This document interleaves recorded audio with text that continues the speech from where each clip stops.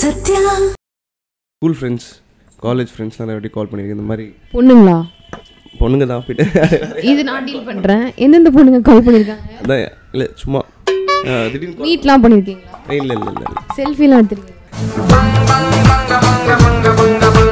சிங்கிளாக இருந்த வரைக்கும் சத்தியமாக செம்ம ஜாலியாக இருந்தேன். இரு உண்மையே சொல்லணும்ல. அதுக்கப்புறம் என்கிட்டயா? நீங்க பக்கத்துல இருக்கீங்க, ஒரு பொண்ணு கிராஸ் பண்ணி போறா. அவர் ஏதோ சொல்றாரு, உனக்கு அப்படியே ஃப்ளோல வருமே, மற்ற கொஸ்டின்லாம் வராது.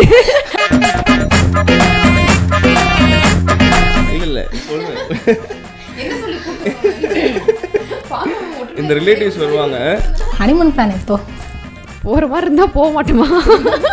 பேசி கூட எனக்கு போகலாம், எனக்கு பிடிக்கல. பட் ஆடி எனக்கு ரொம்ப பிடிச்சிருந்தது. இல்லை பிடிக்கன்ற நேரத்தில் மென்ஷன் பண்ண வேண்டிய அவசியம் இல்லை. பார்த்து பேசணும். இந்த ரெண்டு விஷயம் வந்து மாற்றணும். மாற்றிக்க மாட்டேன்ல அப்படியே. வெளில போகணுமா? போய்க்கோ. இந்த அதெல்லாம் இல்லை, லூஸ் மாதிரி குழந்தைத்தனமாக ஏதாவது ஒன்று பண்ணிட்டு இருப்பா. நான் தான் அப்பாட்ட ஏதாவது ஒன்று பேசிட்டு நான் ஏதாவது ஒரு கேள்வி ஃபர்ஸ்ட் இவங்க சமைச்சு கொடுத்து தானே, ஒன்றுமே கிடையாது. சுடு தண்ணி கூட வைக்க தெரியாது, எதுவும் தெரியாது. ஹாய் வியூவர்ஸ், எல்லாருக்கும் வணக்கம். இன்றைக்கி நம்ம இன்டர்வியூக்கு வந்து ஒரு பியூட்டிஃபுல்லான கப்பல் வந்திருக்காங்க. ஸோ இவங்களை பற்றி சொல்லணும்னா, இவங்களுக்கு ரீசெண்ட் டேஸில் தான் வந்து கல்யாணம் ஆச்சு. எல்லோரும் வந்து மேரேஜுக்கு அப்புறம் ஹனிமூன் தான் போவாங்க. ஆனால் இவங்க மட்டும்தான் நிறைய இன்டர்வியூ போயிட்டுருக்காங்க. ஸோ இதுலேருந்தே தெரிஞ்சிருக்கும் நான் யாரை சொல்கிறேன்னு. So let's welcome Vijay, Manimekalai and Hussain. Hi to all Cineulagam subscribers. This is me, Manimegalai, and my husband Hussain. உங்கள் லவ் ஸ்டோரி பற்றி சொல்லுங்கள். லவ் ஸ்டோரி அது எங்கே கேட்குறீங்க? எங்கள் லவ் ஸ்டோரி வந்து பார்த்தீங்கன்னா, இவங்க வந்து முதல்ல அந்த சாங் ஒன்று இருக்கும், மொட்டை சிவா கிட்ட சிவா படத்தில். அந்த சாங்கில் தான் முதல்ல பார்த்துட்டு நல்லா ஆடுறானே இந்த பையன். நமக்கு ஒரு சில பேரை பார்த்தா க்ரஷ் வரும்ல.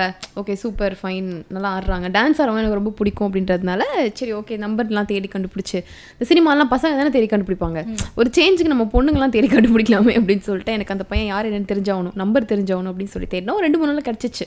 இந்த மாதிரி அவங்க வந்து ஒரு டான்ஸரான், அசிஸ்டன்ட் கொரியோகிராஃபர் வேறு இருக்காங்களாம், பேர் வந்து ஹுசைன், முஸ்லீம் அப்படின்ற மாதிரிலாம் சொன்னாங்க.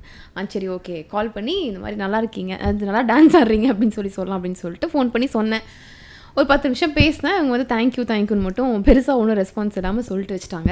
அது எப்படி நம்ம கால் பண்ணி ஒருத்தங்க மதிக்காமல் போகலாம் அப்படின்னு சொல்லிட்டு ஒரு ஈகோ ப்ராப்ளம். திரும்ப கால் பண்ணி பேசி அப்புறம் அப்படியே இங்கே வந்து நிற்க. சரி, இப்போ ஃபோன் பண்ணி என்ன சொன்னாங்க உங்களுக்கு? எடுத்தவொடனே எப்படி ஃபோன் பண்ணாங்க அவங்க?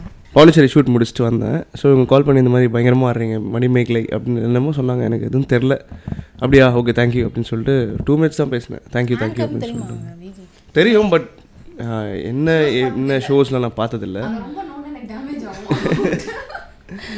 ஸோ லாஸ்ட் ஒரு 6 years வந்து ஷூட்லாம் அப்படி இருக்கிறதுனால எனக்கு எதுவும் தெரியாது. ஸோ தேங்க்யூ அப்படின்னு சொல்லிட்டு வச்சிட்டேன். அதுக்கப்புறம் தான் கால் கண்டினியூஸாக.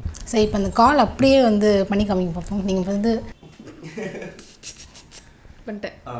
ஓகே ஹலோ ஹாய், நான் வந்து மணிமேகலை பேசுகிறேங்க. ஓகேங்க. அதாங்க, நான் வந்து சன் நெட்வொர்க்கில் ஒரு பெரிய ஆங்கர். இது மாதிரி உங்கள் சாங் வந்து ஒன்று போச்சு இந்த மாதிரி சன் மியூசிக்கில், மொட்டை சிவா கெட்ட சிவாவில். என்னம்மா டான்ஸ் ஆடிருக்கீங்க தெரியுமா, பயங்கர சூப்பராக இருந்துச்சுங்க. நாங்கள் சன் நெட்வொர்க்கில் எல்லாருமே தேடி கண்டுபிடிச்சி பயங்கரமாக உங்கள் நம்பர்லாம் இது பண்ணுவோம். ஒரு நிமிஷம் எடுத்துங்க. தேங்க்யூங்க, நான் ஷூட்டில் இருக்கேன், வெளியே அப்புறமா கால் இருங்க. இப்படி தான் கொஞ்சம் கூட மதிக்கவே இல்லை. ஓகே இந்த மாதிரி நான் ஷூட்டில் இருக்கேன் தேங்க்ஸ் கூட ஒழுங்காக சொல்ல இல்லை. நான் வந்து நம்பர்லாம் ஃப்ரெண்ட்ஸ் கிட்டலாம் சொல்லி நான் தேடிலாம் கண்டுபிடிச்சிருக்கேன். அதுக்காக கொஞ்சம் நீங்கள் ரெஸ்பெக்ட் கொடுக்கலாம். அந்த ஒயிட் ஷர்ட்லாம் போட்டு ஆடினீங்க பார்த்தீங்களா, அந்த ஸ்டெப். பாய் தேங்க்யூ, நான் வந்துட்டு உங்களுக்கு கால் பண்ணுறேன். அதாங்க அந்த ஸ்டெப் வந்து அவ்வளோ பர்ஃபெக்டாக இருந்துச்சு. நைட்டு 11 மணிக்கு கால் பண்ணியிருக்கேன். இப்போ கூட நீங்கள் பேசுனேன். தேங்க்யூ 4 days ஷூட் இருக்குது, நான் முடிச்சுட்டு வந்து கால் பண்ணுறேங்க. Bye thank you. ஓகேங்க பாய் அப்படின்னு சொல்லிட்டு வச்சாச்சு. 4 days ஷூட் வந்து முதல்ல ஒரு பொண்ணு ஃபோன் பண்ணுறாங்க, நீங்கள் ஏங்க அப்படி வைக்கிறதே இருக்கீங்க? ஆக்சுவலி எனக்கு என்ன ஒரு டவுட்னா, ஸோ நம்ம ஃப்ரெண்ட்ஸ்லாம் யாராவது ப்ராங்க் கால் பண்ணுறாங்க அப்படின்னு நினச்சிட்டு எனக்கு அது ஒரு டவுட் இருந்தது. இன்னொன்று கால் பண்ணி பேசி ஏமாத்துறாங்களோ. இன்னொரு டவுட் என்னென்னா, நம்மளோட ஃப்ரெண்ட்ஸே யாராவது இந்த மாதிரி திடீர்னு ஹன்சிகா பேசுகிறேன் அப்படின்னு சொல்லிட்டு தான் அவனு கலாய்ப்பாங்க. ஸோ அதனால் ஏதோ ஒன்று பண்ணிகிட்டு இருப்பாங்கன்னு நினச்சேன். பார்த்தா கடைசியில் மேடம் தான் கால் பண்ணி அதுக்கப்புறம் ஃபோன்லேயே தான் வந்து உங்களோட. ஆமாம், அது அந்த 4 days ஷூட்டுன்னு சொல்லிட்டு போனாங்கல்ல, அது வந்து பாகுபலி படத்தோட அந்த லாஸ்ட்டாக ஒரு சாங் ஷூட். அதுக்கும் அசிஸ்டன்ட் கொரியோகிராஃபர் பாகுபலி பார்ட் 2ல் கண்ணாணி தூங்கலன்னு ஒரு சாங் இருக்குல்ல, அது 4 daysன்னு சொல்லிட்டு போயிட்டு 1.5 months கழிச்சு தான். ஸோ அது வரைக்கும் தினமும் ஃபோன் பண்ணி ஏன்னா அந்த ஷூட் வந்து மார்னிங் ஸ்டார்ட் பண்ணாங்க, ஒரு 5க்கு வர சொன்னாங்க அப்படின்னா நைட்டு ஒரு 12க்கு தான் முடிப்பாங்க. அந்த மாதிரி தான் முடிச்சாங்க. நான் ஃபோன் பண்ணும்போதெல்லாம் ஷூட் போயிட்டு இடையில 4 hours தான் வந்து டெக்னீஷியன்ஸ் எல்லாருமே தூங்குறதுக்கு டைமே கொடுப்பாங்களாம். அந்த மாதிரி ஏன்னா லாஸ்ட் ஷெட்யூலில் ஹெக்டிக் டைமாக போயிட்டு இருந்ததுனால அந்த 4 hours தான் நைட் டைம் கிடைக்கும். அந்த 4 hours ஃபோன் பண்ணி சொல்லுங்கள் நீங்கள் எங்கே பிறந்தீங்க, எங்கே வந்தீங்க, எப்படிலாம் படிச்சீங்க, உங்களோட ஹேபிட்ஸ் என்ன அப்படின்னு வந்து பேசிட்டு இருப்பேன். கலக்கத்துலேயே ஃபோன் பண்ணிட்டே இருப்பேன். ஆமாம் ஃபோன் பண்ணுவேன். அப்படி என்ன ஷூட்டு, நம்ம பார்க்காத ஷூட்டு, இன்னுமா ஷூட் முடியல அப்படின்னு சொல்லிட்டு நமக்கு தெரியாதுல்ல அந்த ஷூட் வந்து அப்படி இருக்கும் அப்படின்னு சொல்லிட்டு ஒரு 1 hourல ஷூட் முடியும், 2 hours முடியும் அப்படின்ற மாதிரி நினச்சி பண்ணி பேசி அதுக்கப்புறம் ஓகே ஆகிட்டாங்க. இவன் டார்ச்சர் இது பண்ணுறதுக்கு பதிலாக பேசாமல் ஃபோன் பேசிடலாம் அப்படின்னு சொல்லிட்டு அந்த 1.5 months நல்ல ரிலேஷன்ஷிப். ஓகே. ஸோ நீங்கள் சொல்லுங்கள் உங்கள் ஃபர்ஸ்ட் மீட்டிங் எப்போ நடந்தது, எப்போ, என்ன நைட்டா காலையிலையா? ஃபர்ஸ்ட் மீட்டிங் வந்து நைட் ஒரு 10 o'clock நடந்தது. யார் பிளான் பண்ணாங்க? ஷூட் முடிச்சுட்டு வந்துட்டேன் நான் தான். நீங்கள் தான்? சொல்ல இவகிட்ட ஆக்சுவலி நான் ஷூட்டில் இருக்கேன், நான் இன்னும் ஒரு 1 week ஆகும் அப்படின்னு சொல்லிட்டு சொன்னேன். சடனாக சர்ப்ரைஸாக போகலாம் அப்படின்னு சொல்லிட்டு கார் எடுத்துகிட்டு வீட்டுக்கு கீழே போயிட்டு ஒரு 10 o'clock கால் பண்ணி இது மாதிரி கீழே தான் இருக்கேன் அப்படின்னு சொல்லிட்டு சொன்னேன். வந்து மேக்கப்லாம் போர்டில் ஃபுல்லாக இருக்கு, இல்லை கேஷில் உட்காந்துருக்காங்க. கீழே போய் வெயிட் பண்ணுறேன். ஒரு 5 minutes ஆச்சு, வரவே இல்லை. நான் வந்து கால் பண்ணி சொன்னேன் மேக்கப்லாம் தேடாது சீக்கிரமாக வா அப்படின்னு சொல்லிட்டு வந்து ஒரு 10 o'clock ஃபர்ஸ்ட் மீட் சர்ப்ரைஸாக தான் கொடுத்தேன். சர்ப்ரைஸாக போய் மீட் பண்ணதான் ஃபர்ஸ்ட் மீட். ஆக்சுவலி ஹைதராபாத்தில் போயிட்டு இருந்தா பாகுபலி ஷூட்டு. சென்னை வந்துட்டாங்கன்னு சொல்லவே இல்லை. April 10th வந்தாங்கன்னு சொன்னேன். சென்னை வந்துட்டாங்கன்னு சொல்லவே இல்லை. வந்துட்டு அந்த நைட் திடீர்னு வந்து கால் பண்ணிட்டு வீட்டு அட்ரஸ்லாம் அப்போ ஷேர் பண்ணியிருந்தேன். நான் இங்கே தான் பில்லர் தாங்க, நீங்கள் கோடம்பாக்கம் தானா, பக்கத்துலேயே இருந்திருக்கோம் பாருங்களேன். சும்மா பேசுறதுக்கு கண்டென்ட் எங்கே இருக்கும் ஃபஸ்ட்டெல்லாம், சும்மா கடலில் போடுறதுக்கு இந்த மாதிரி வீட்டு அட்ரெஸ்ஸு, கோவில், இந்த சென்னை டிராஃபிக் இதை பற்றிலாம் பேசிகிட்டு இருப்போம் அப்போது ஸ்டோரியே இல்லாமல். ஸோ அப்போ சொல்லியிருந்தாலும் திடீர்னு கீழே வந்து நின்று கால் பண்ணாங்க.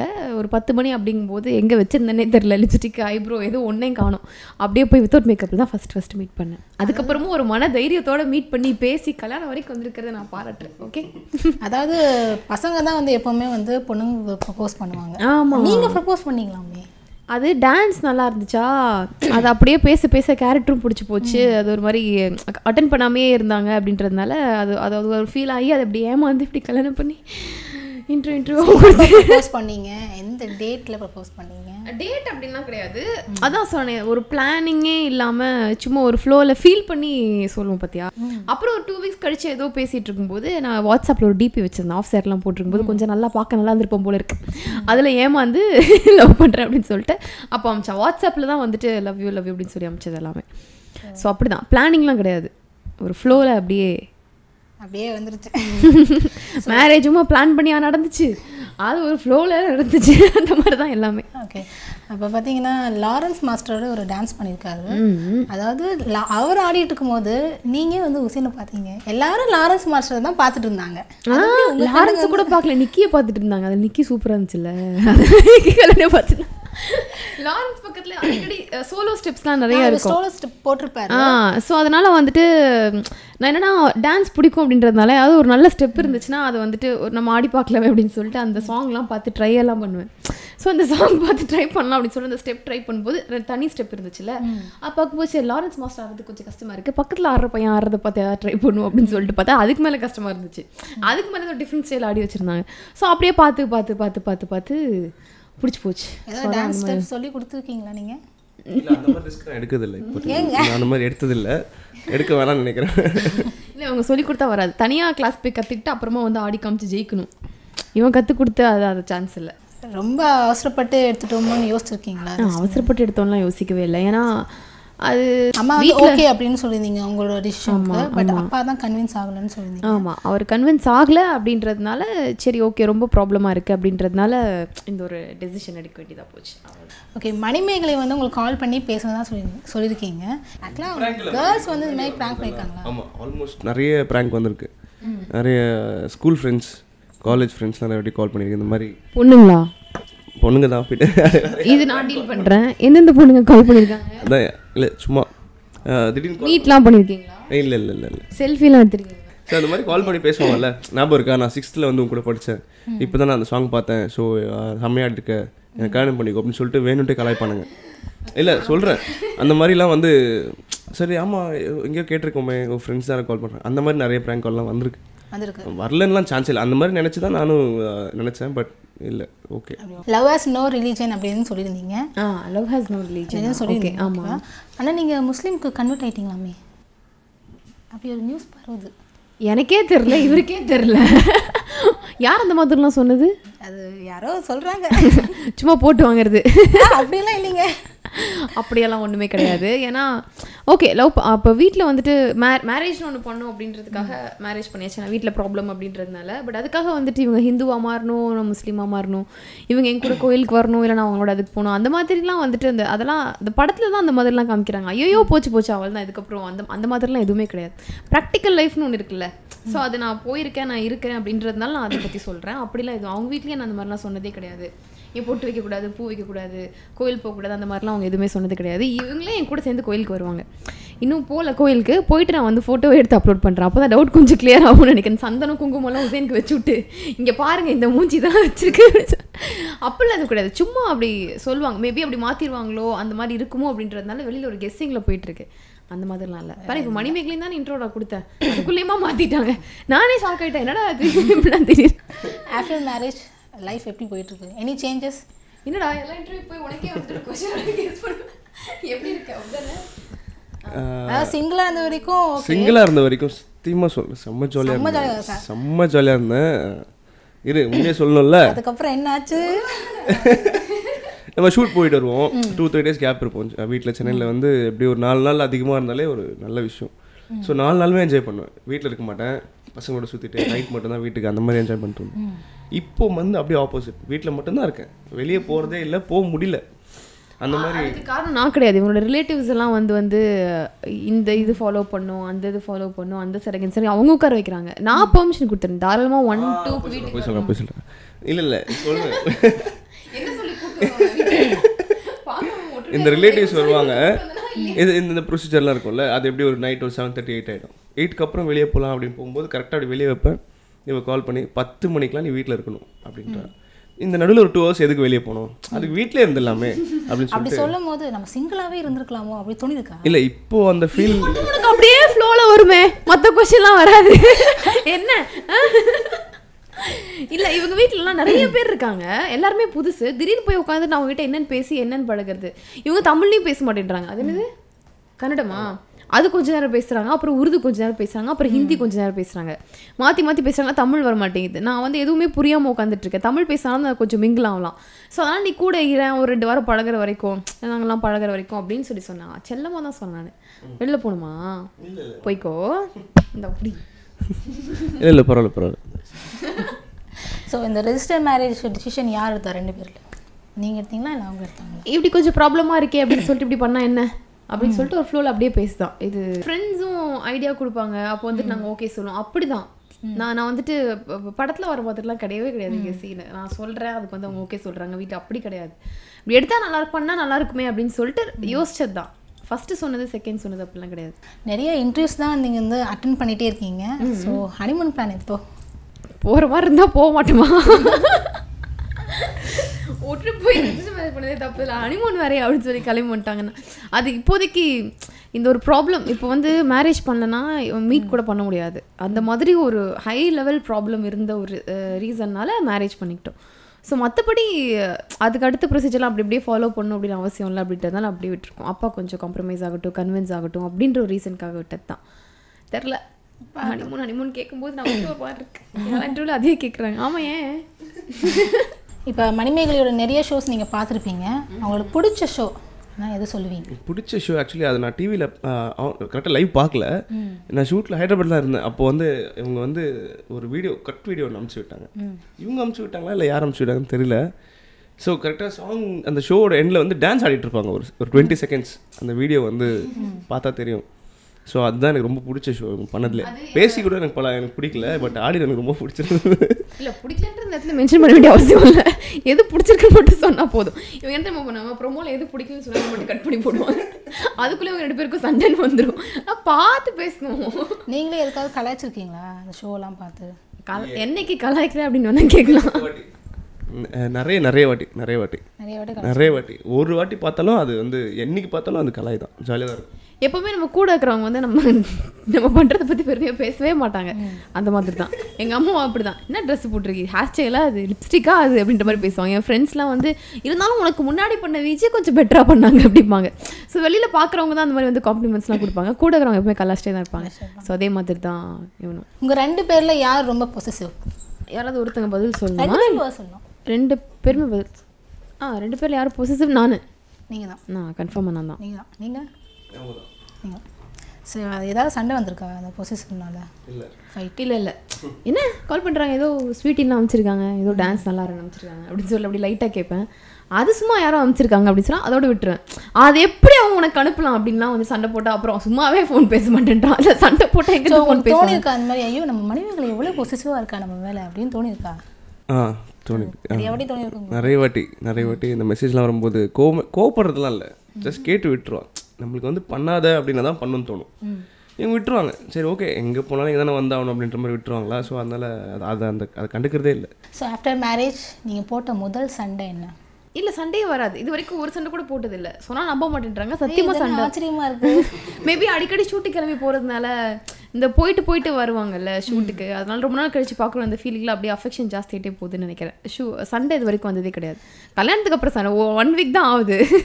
இல்லை சண்டை வராது மோஸ்ட்லி. எந்த விஷயத்துக்கு அவரை போட்டு ரொம்ப டார்ச்சர் பண்ணியிருக்கீங்க? அந்த கேர்ள்ஸ் கால் பண்ணுறது மட்டும்தான் நான் வந்து கேட்பேன். அப்புறம் வந்து ஃபோன் பண்ணால் அட்டன் பண்ண மாட்டாங்க, அது ஒரு விஷயம். இப்போ 5 நிமிஷத்தில் வரேன் அப்படின்னு சொன்னாங்கன்னா ஒரு 15 நிமிஷத்தில் வந்தால் கூட பரவாயில்ல. 5 மணி நேரம் 6 மணி நேரம் லேட் ஆகும்.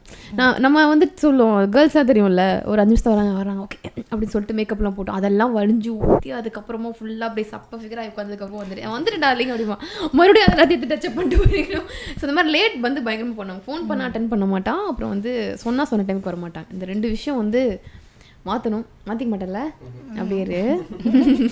ஸோ அவங்களுக்கு பார்த்தீங்கன்னா நிறைய ஃபேன்ஸ் இருக்காங்க. லாஸ்ட் ஒரு 1 வீக்காக ஒரு 10 டேஸாக தாங்க தெரிஞ்சுது. ஸோ அவங்க ஏதாவது ஒரு பிக் போட்டாலே வந்து பார்த்தீங்கன்னா நிறைய பேர் கமெண்ட்ஸ் பண்ணுவாங்க. அது பார்த்தீங்கன்னா ஓ டார்லிங் ரொம்ப அழகாக இருக்க, ஸோ கியூட், அந்த மாதிரிலாம் அந்த கமெண்ட்ஸ் பார்க்கும்போது உங்களுக்கு என்ன தோணும்? இது ஒரு நல்ல கேள்வி. இல்லை நான் லைக் பண்ணேன். மற்றபடி ஃபீல் பண்ணுறதுக்குலாம் ஒன்றும் கிடையாது, எனக்கு தெரியும்ல. ஓகே எனக்கு ரொம்ப பிடிச்சிருக்கு, அது பண்ணலாம், தப்பு இல்லை. நீங்கள் நேரில் பார்த்துருக்கீங்களா? என்கிட்ட நீங்கள் பக்கத்தில் இருக்கீங்க, ஒரு பொண்ணு கிராஸ் பண்ணி போகிறா, அவர் எதை சொல்கிறாரு, எல்லாத்துக்கும் சேர்த்து ஒயிட் கேமரா வச்சிருக்காங்க, பின்னாடி போய் சொல்கிறாங்க. ஸோ ஃப்ளோட் பண்ணுவாரா? இப்படி பேசிகிட்டே இருக்கும்போது நல்லா இப்படி பார்த்துருக்காரு. அப்படி சைட்லாம் பயங்கரமாக அடிப்பாங்க காரில் போகும்போது. சரி, அப்போ நீங்கள் என்ன பண்ணுவீங்க? உங்கள் ரியாக்ஷன் எப்படி இருக்கும்? ரியாக்ஷன் சும்மா லைட்டாக அப்படி பார்க்குற மாதிரி பார்ப்பேன், அதிலே திரும்பிட்டேன், நல்லாவே இல்லைல்ல, அதை தான் பார்த்துக்கிட்டு இருந்தேன் அப்படின்னு சொல்லி சமைச்சிரும். சண்டை போடுற பழக்கம் வர வந்து தொலைக்க மாட்டேங்குதுல்ல. ஸோ அதனால் அப்படியே கேட்டு அப்படியே விட்டுருவேன். ஃப்ளோட்லாம் பயங்கரமாக பண்ணுவான். என்ன என்கிட்ட மட்டும்தான் பண்ண மாட்டான், மற்றபடி இது நான் பார்க்கும்போது பார்த்துருவா. ஸோ அதை பார்க்கும்போது பார்க்குறான்றது எனக்கு தெரிஞ்சிடும்ல. ஸோ அதனால் ஸோ அப்படி சொல்லிவிடுவேன், இவங்க எங்கேயோ பார்த்த மாதிரி இருக்கு, அதான் பார்த்தேன், ஓகே எங்கே தெரில அப்படின்னு சொல்லிட்டு நிறைய சமாளிக்கிறதுலாம் பசங்க நார்மலாக பண்ணுறது நானும் பண்ணியிருக்கேன். அதெல்லாம் மொத்தமாக பசங்க இல்லை ஃப்ரெண்ட்ஸ் பசங்க ஒன்று மட்டும் சொல்லு, மொத்தமாக பசங்க சொல்ல. சரி, அவங்களுக்கு நீங்கள் பிரியாணி பண்ணி கொடுத்துட்டீங்களா? உங்கள் வீட்டில் தினமும் பிரியாணி பண்ணுறாங்க. என்னைக்காவது ஒரு நாள் பிரியாணி கொடுத்தா பிரியாணி சாப்பிடுங்களோ இருக்கும்ல. லைட்டாக வெயிட் போட்டுட்டீங்களோ? அப்படியா இருக்கு? ஐயோ ஜிம் போகணும், வெரைட்டி காம்ப்ளெக்ஸ் வர வைக்கிறா. தினமும் பண்ணுறாங்களா? தினமும் சாப்பிட்டு ஒரு மாதிரி தினமும் தயிர் சாதம் சாம்பார் சாதத்துக்குலாம் எங்கே வச்சுட்டாங்க என்ன? யாராவது சாம்பார் கொடுக்க மாட்டாங்களா, யாராவது தயிர் கொடுக்க மாட்டாங்களா அப்படின்ற மாதிரி ஆயிடுச்சு. இப்போ பிரியாணி இவங்களுக்கும் பண்ண தெரியாது, எனக்கும் பண்ண தெரியாது. வீட்டில் பண்ணுவாங்க, அதை நாங்கள் சாப்பிடுவோம். அதான். ஸோ அவர்கிட்ட உங்களுக்கு பிடிச்சது என்ன? கேரக்டர் ரொம்ப பிடிச்சது என்ன? பிடிச்சது வந்துட்டு ரொம்ப நானே வந்து பயங்கர கூலான ஒரு பர்சன். எதுக்குமே அவ்வளோ சீக்கிரத்தில் டென்ஷன் ஆக மாட்டேன். இவங்க அதுக்கு மேலே வந்து பயங்கரமாக ரொம்ப லைட்டாக கூலாக அந்த மாதிரி இருப்பாங்க. ஸோ அது வந்து ரொம்ப ரொம்ப பிடிக்கும். அதனால தான் 2 பேத்துக்கு சண்டையே வர மாட்டேங்குதுன்னு நினைக்கிறேன். சண்டை போட்டாலும் அதுவும் ஒரு இன்ட்ரெஸ்டிங்காக தான் இருக்கும். நம்ம ஃபியூச்சரில் அதெல்லாம் ட்ரை பண்ணலான்னு, அப்போ தான் அது ஒரு மாதிரி ஜாலியாக இருக்கும். சண்டை போட்டு யார் ஃபஸ்ட்டு பேசுவாங்கன்னு வெயிட் பண்ணி அது ஒரு மாதிரி ஜாலியாக இப்போ வந்து படம்லாம் பார்த்தது இல்லை. ஸோ அந்த கூலாக இருப்பாங்க, அந்த ஒரு விஷயம் பிடிக்கும். ஸோ உங்களுக்கு அவங்கக்கிட்ட இருந்து பிடிச்சது என்ன? பிடிச்சது இல்லை திருப்பி அதே நானும் ஆன்சர் பண்ணால் நல்லா இருக்காதுல்ல. அப்படிலாம் இல்லையே, அதெல்லாம் இல்லை. லூஸ் மாதிரி குழந்தைத்தனமா ஏதாவது பண்ணிட்டு இருப்பா. நான் தான் அப்பாட்ட ஏதாவது ஒன்று பேசிட்டு, நான் ஏதாவது ஒரு கேள்வி கேட்பேன், ஏதோ சொல்லிட்டு இருப்பேன். லூஸ் மாதிரி ஏதோ ஒன்று பண்ணிட்டு இருக்கோம், சின்ன பசங்க மாதிரி க்யூட்டாக பண்ணுறது ரொம்ப பிடிக்கும். அந்த மாதிரி ஏதாவது ஒன்று பண்ணிட்டு இருப்போம். Okay very good. நீ ஃபியூச்சர்ல ஒரு பெரிய ஆங்கரா வருவே. அடுத்த क्वेश्चन.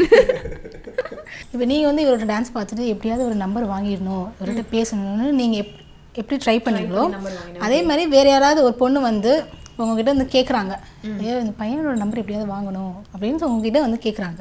ஸோ நீங்கள் என்ன ரியாக்ஷன் கொடுப்பீங்க? அந்த மாதிரி வந்துட்டு கேட்டா அந்த பையன் நல்லா ஆடுறான், கருப்பா வேற இருக்கான், ரோடி மாதிரி பியர்ட்லாம் வேற வச்சிருக்கான், அது பக்கத்துல இன்னொரு பையன் சூப்பரா ஆடுறான் பாரு அப்படின்னு சொல்லிட்டு ரூட்டை மாத்தி விட்டுருவேன். பட் அவங்க வந்து இவரோட நம்பர் தான் வேணும்னு சொல்றாங்க. இல்லை நீங்கள் கொடுங்க, நான் பேசிக்கிறேன், நான் ஃபோன் பண்ணி பேசுகிறேன். அந்த பையனை பார்த்தா ஆல்ரெடி கல்யாணம் ஆகி 2 குழந்தைக்கு அப்பா மாதிரி இருக்கான், அதை போய் எதுக்கு அப்படின்னு சொல்லிட்டு பிரெயின் வாஷ் பண்ணி விட்டுருவேன். அந்த க்ரஷ் அப்படின்னா சரி வாங்க நாங்களே கூப்பிட்டு போய் உங்களுக்கு இன்ட்ரடியூஸ் பண்ணி வைக்கிறேன் அப்படின்னு சொல்லிட்டு வீட்டுக்கு கூப்பிட்டு போய் கல்யாண ஃபோட்டோ காமிச்சிங்க பார் அப்படின்னு சொல்லி காமிச்சிருவேன். அது மீறியும் ஃப்ளோட் பண்ணால் என்ன பண்ணுவீங்க? அதை மீறி நல்ல கொஸ்டின் நல்ல கொஸ்டின். கொஞ்சம் டீசெண்டாக சொல்லி பார்க்க வேண்டியதான். இல்லை இந்த மாதிரி அந்த மாதிரின்னு சொல்லி வெளில அமுச்சு விட்ருவேன்.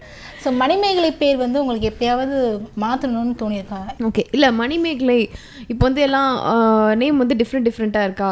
ஸோ அந்த இடத்துல போயிட்டு அந்த காலத்து பேர் அப்படின்ற மாதிரி மணிமேகலை அப்படின்றது அது ஒரு டிஃப்ரெண்ட்டாக இருந்துச்சு. அந்த சேனலில் ஜாயின் பண்ணும்போது அதுதான் வந்து சொன்னாங்க, நான் மணிமேகலைன்ற பேர் வந்து டிஃப்ரெண்ட்டாக இருக்கா, அது ரீச் ஆகும், இதே இருக்கட்டும். நான் கூட கேட்டேன் அது மாற்றணுமா, அந்த மாதிரி தான் சொல்லிட்டு இருப்பாங்க. ஏன்னா காலேஜ் ஃபஸ்ட் இயர் படிக்கும்போது போய் ஜாயின் பண்ணேன். ஸோ அப்போ நம்ம கேள்விப்பட்ட வரைக்கும் என்ன இருக்கும், எல்லாம் ஆக்டர்ஸ் வந்து நேம் சேஞ்ச் பண்ணிப்பாங்க, இல்லை மீடியாவுக்கு நேம் சேஞ்ச் பண்ணிப்பாங்க, அந்த மாதிரி தான் இருந்துச்சு. ஸோ நம்மளே நேம் சேஞ்ச் பண்ண சொல்லுவாங்களோ அப்படின்னு நினச்சேன்.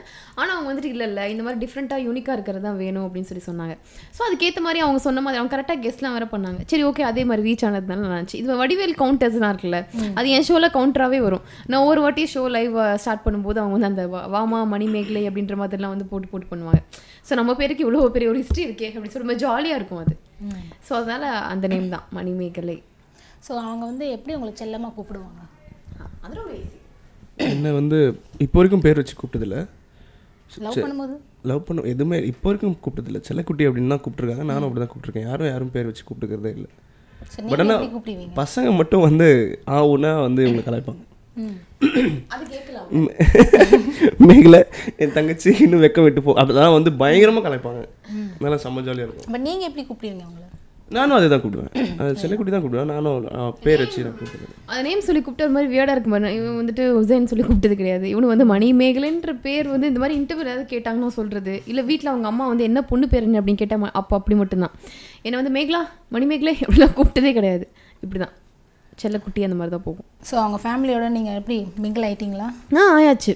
நல்லா சாப்பாடு செஞ்சு கொடுக்குறாங்க, தூங்க விட்டுறாங்க. என் வீட்டில் தூங்க விட்ற மாதிரியே 10-11 தூங்க விட்டுறாங்க. இன்னைக்கு கூட சரி நம்ம கால் பண்ணி எழுப்புனாங்க, அதனால தான் இவ்வளோ சீக்கிரம் தூங்கிருக்கேன். ஏன்னா 11 மணிக்கு வரைக்கும் தூங்கிட்டு தான் இருந்திருப்பேன் நான். டீ காஃபிலாம் அவங்களே போட்டு விடுறாங்க, சாப்பாடு செஞ்சு கொடுக்குறாங்க. நான் சமைக்க கற்றுக்கிறேன் ஒன் மந்த்தில் அப்படின்ற மாதிரி நானே வந்துட்டு போயிட்டு சொல்லுவேன் டைம்லாம். ஸோ வந்து உங்களுக்கு டைம் இருக்காதோ இருக்குமோ, அதனால் ஒன்றும் பிரச்சனை இல்லை, இப்போ ஷூட்டை கவனி ஒன்றும் பிரச்சனை இல்லை அப்படின்னு சொல்லிட்டு அந்தளவுக்கு ஃப்ரீடம்லாம் கொடுக்குறாங்களா, அதெல்லாம் நமக்கு பிடிச்சி போச்சு. செல்ஃபிஷ் நமக்கு ஏற்ற மாதிரி இருக்காங்கல்ல, அதனால சரி ஓகே அப்படின்னு சொல்லிட்டு பிடிச்சிச்சு. ஸோ கல்யாணம் ஆனதுக்கப்புறம் வந்து இவங்க ஃபர்ஸ்ட் உங்களுக்கு சமைச்சு கொடுத்த ஃபுட் என்ன? சொல்லுங்கள் அதெல்லாம் ரொம்ப முக்கியம். அடுத்து ஃபர்ஸ்ட் இவங்க சமைச்சு கொடுத்தது தானே, ஒன்றுமே கிடையாது.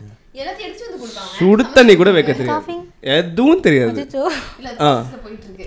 செஞ்சு வைப்பாங்க, எடுத்துக்கொண்டு பெட்ரூம்ல கொடுத்துட்டு போயிடுவாங்க. இல்லை அப்படிலாம் இல்லை. இவங்களுக்கே வந்து அம்மா தான் காஃபி தான் தராங்க. இவங்க வந்து காஃபி கொடுத்ததில்ல, அட்லீஸ்ட் ஒரு சுடு தண்ணி ஹாட் வாட்டர் கூட வச்சதில்லை, ஒரு க்ரீன் டீ அது கூட அது எதுவுமே தெரியாது. இவங்க உட்காந்துருப்பாங்க எல்லாம் வந்துடும். ஸோ எங்கள் அம்மா வந்து என்னோட ஃபேவரட், இவங்களுக்கும் வந்து பொண்ணு மாதிரி பார்த்துக்கிறாங்க. ஸோ அதனால கொஞ்சம் திமிரா போச்சு. தருவீங்களா அவங்களுக்கு?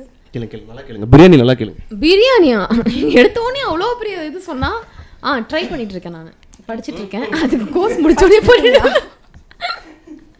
அது ஒரு ஒரு மேகியோ பாஸ்தா 6 மாசமா ட்ரை பண்ணிட்டு இருக்கேன் இன்னும். அது ஈஸியாக இருக்குன்னு சொன்னாங்க மேகி. எங்க அது 2 மினிட்ஸில் ரெடி ஆகிடும். அதுதான் அது கரெக்டான அளவு ஆயில் ஊற்றணுமாவே, அது மிஸ் ஆகிடுது. ஆயில் வேண்டியது இல்லையா, ஊற்றணும், தண்ணிக்குள்ளே தான் போடணுமா? இல்லைடா வந்துடும். நெக்ஸ்ட் இன்டர்வியூ நான் வந்துட்டு நானே சமைச்சு எடுத்து யூனிட்டுக்கெல்லாம் பரிமாறுறேன். ஓகே, ஸோ இதே மாதிரி எப்போவுமே நீங்கள் ஒத்துமையாக இருக்கணும். தேங்க்யூ. அண்ட் ஹாப்பியாக இருக்கணும் life long. Thank you so much. ரொம்ப ஜாலியாக போச்சு இன்டர்வியூ. கண்டிப்பா ஜாலியா போச்சு. ஆமா, ரொம்ப ஜாலியா போச்சு. தேங்க்யூ சினி உலகம் கூப்பிட்டு இன்டர்வியூ பண்ணதுக்கு. நிறைய விஷயங்கள் நாங்கள் ஷேர் பண்ணோம்.